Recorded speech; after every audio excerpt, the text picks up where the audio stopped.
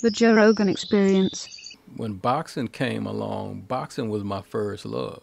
You know, I got distracted by the music game because of, I mean, by boxing because of the music game. I always wanted to be a boxer, but it wasn't any gyms in Fifth Ward.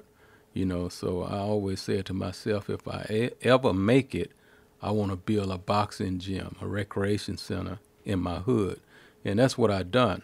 And shortly after I done that, I had an opportunity to go in the gym and I started watching the amateurs, and I just kind of fell in love with boxing all over again, and which ultimately led me.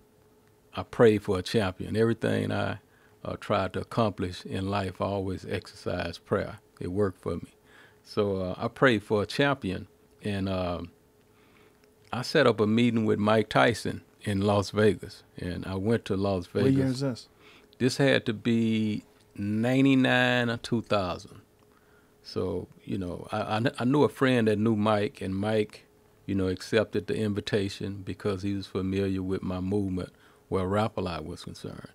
And I flew out there with my focus on Mike, and man, I walked into him sparring, and I was like, I was on cloud nine because I had never saw him, in person sparring. It was always at a fight. And I walked in, and he was throwing leather with another heavyweight, and I was like starstruck. And in the midst of watching this sparring, Floyd Mayweather came in the gym, and Floyd, I didn't know who he was. He kept coming to me, yo Jay, man, I know about your group. He was calling groups out. I'm like, oh, okay, thanks, bro. I'm zeroing back in on Mike. Boom, boom, boom. Floyd come over again. Yo Jay, man, I know about this group here, man, and Jay, if you want to do something later on, this is my number. I'll come pick you up. I'm like, all right, brother, okay. Focus on Mike. I don't know who Floyd is, right? Right. So afterwards, me and Mike go to his house to have the meeting that I came to have because my objective was to become his manager, to be on his management team. And he and I met for an hour. He got his ex-wife on the phone, and I was pretty much convinced I was on the team after the meeting and everything took place. And hung with him all night. The next day, I tried to reach Mike, and I couldn't reach Mike.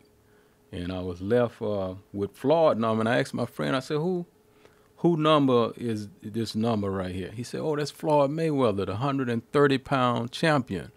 So, bam, a red light went off in my head because I prayed for a champion.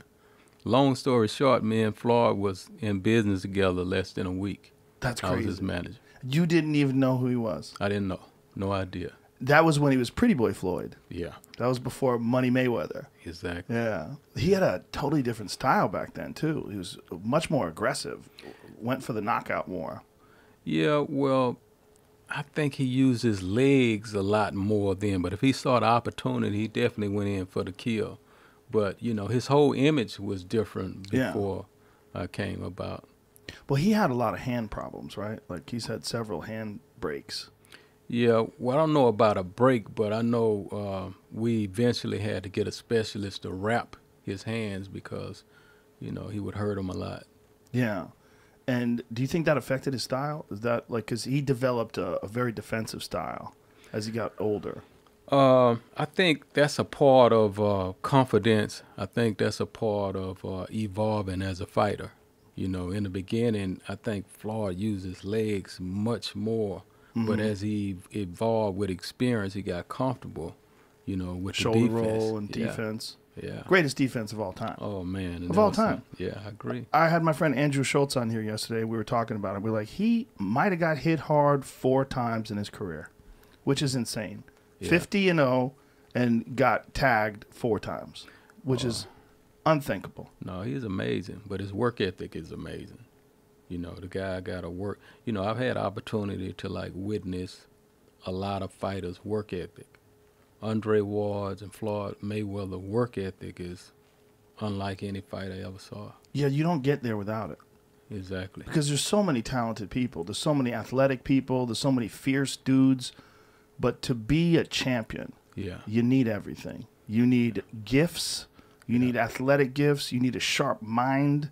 You need a passion for the technical aspects of the game. But you got to have that ethic. If you don't have that work ethic, you never keep it going. You always fall short of your expectations. And without naming any names, we all know those champions that could have been great, but they got fat in between camps, and they just never trained as hard as they should have. And I mean, some of the all-time greats suffered from it, like Roberto Duran after he beat Sugar Ray Leonard. And Sugar Ray knew it, capitalized on it, and forced a quick rematch when he knew that Duran was fat.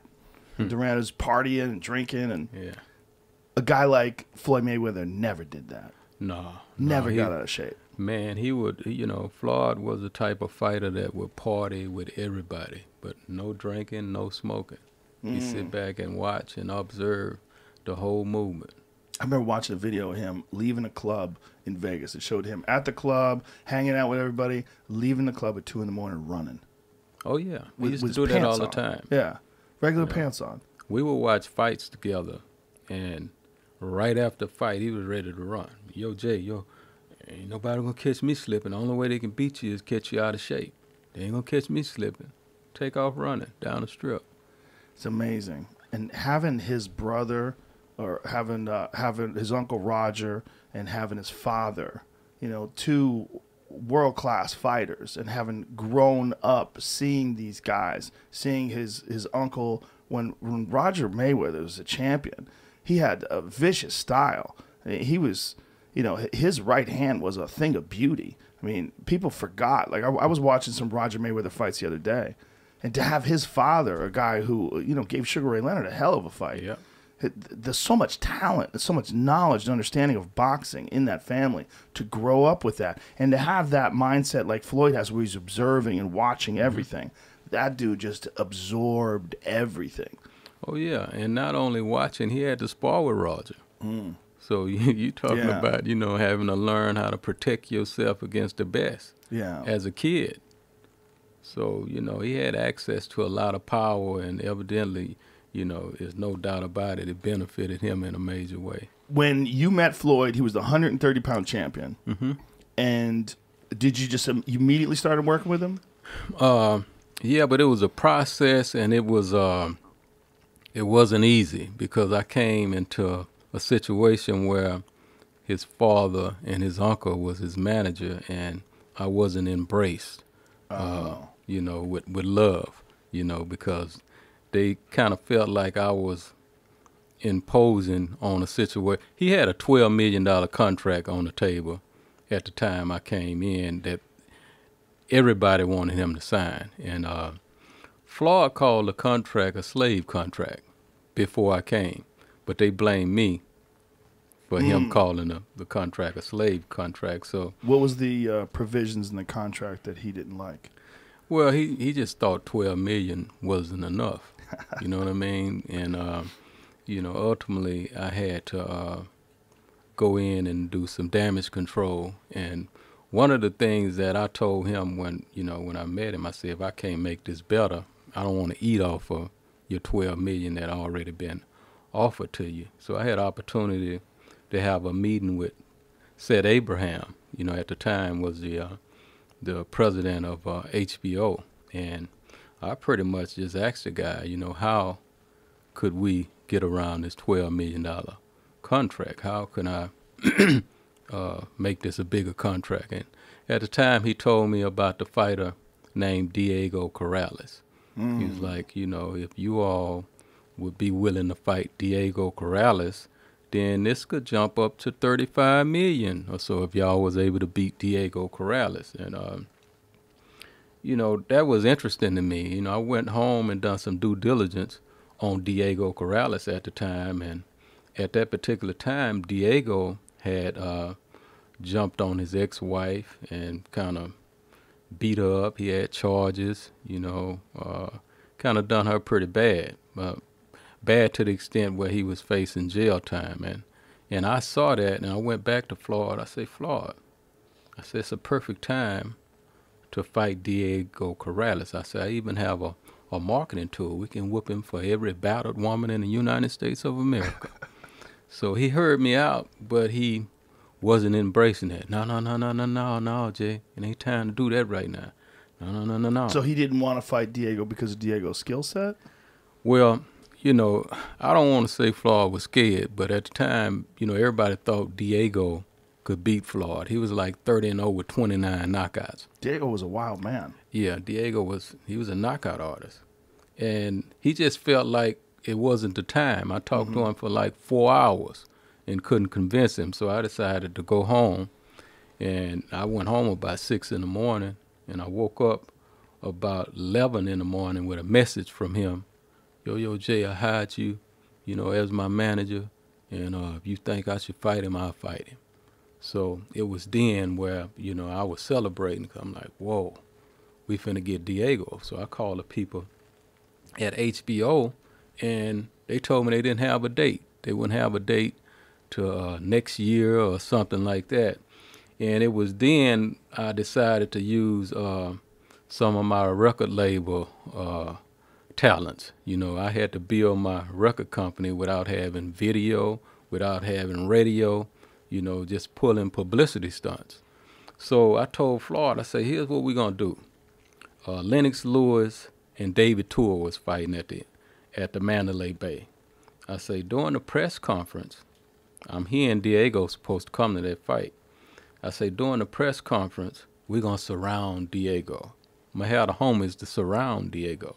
And I want you to come and just push him, and we're going to stop the fight, right? It ain't going to be no free fight, but you go and get your push in on him. We're going to stop it. We're going to steal the show. That was my objective. And that came to fruition. You know, we went and stole the show at the press conference. That was Saturday night. Sunday, we was on the front page of the Las Vegas Time. And, you know, Monday or Tuesday, I called them, and they said, oh, we got a date for you. So the rest I love that you're telling me this, because I always wonder. Yeah. I always wonder when I see those kind of altercations, how many of those are coordinated by a wise man who understands publicity? Quite a few, I would say. Why wouldn't you? Yeah. Why wouldn't you? You know, it's marketing. Yeah. Catch new episodes of The Joe Rogan Experience for free, only on Spotify. Watch back catalog JRE videos on Spotify, including clips. Easily, seamlessly switch between video and audio experience. On Spotify, you can listen to the JRE in the background while using other apps and can download episodes to save on data cost, all for free. Spotify is absolutely free. You don't have to have a premium account to watch new JRE episodes. You just need to search for the JRE on your Spotify app. Go to Spotify now to get this full episode of The Joe Rogan Experience.